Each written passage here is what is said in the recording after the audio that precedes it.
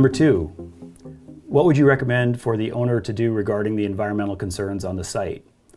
A, in consultation with the environmental engineer, removal of soil up to 10 feet deep is the best course of action. B, in consultation with the environmental engineer, encapsulation of the contaminated soil is the most cost-effective course of action. C, never say anything regarding the environmental report due to liability concerns. D, phytoremediation will be the best solution to the issues that are noted. The potential answers, if we started going back and reread the phase 1, first of all, we would really want to be looking at the phase 2 before we did a full answer. But since this is what the information that we have, always important to remember, you are not providing the recommendation. You are working with the environmental engineer to help the owners and the contractors understand how that recommendation finds its way from an idea about remediation to part of the contract documents. So your role is to be that go-between between the recommendation and what this what it's going to look like in the field, in the situation. The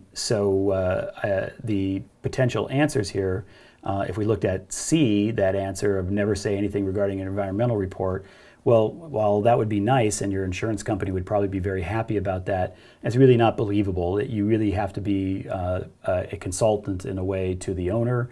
They need help understanding what the recommendations are, but you would never want to provide those recommendations without having backup from an environmental engineer.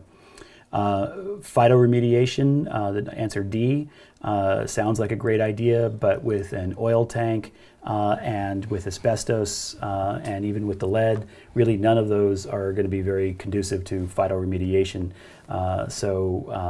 That's just not a real answer here. It's really between A and B.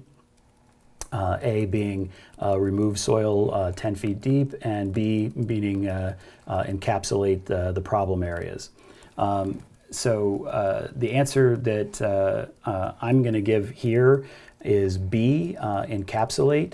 The one caveat that I would give on that is if we had a fuller environmental report, it might well talk about how that oil is not just in the soil, but it's actually in the water table and it's migrating.